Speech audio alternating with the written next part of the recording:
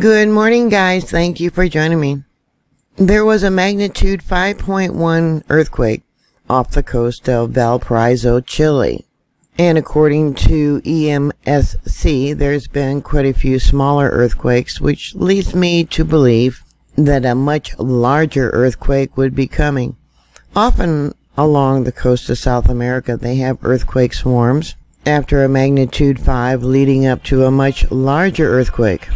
So using Google Earth, here's the location, and I marked out, two of the smaller earthquakes, the 3.3 and 3.7.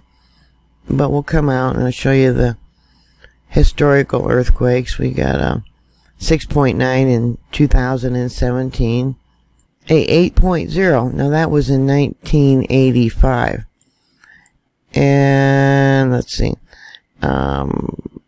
There was a 5.1 that was in 2020, December.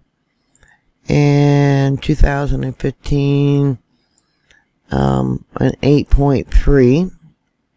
But like I said, historically, other than this one right here, normally they have a 5.0 and then a small swarm before a large earthquake.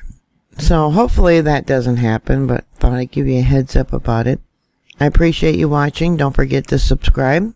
If you are subscribed, post something, anything. That way the AI doesn't think you're a bot and unsubscribe you.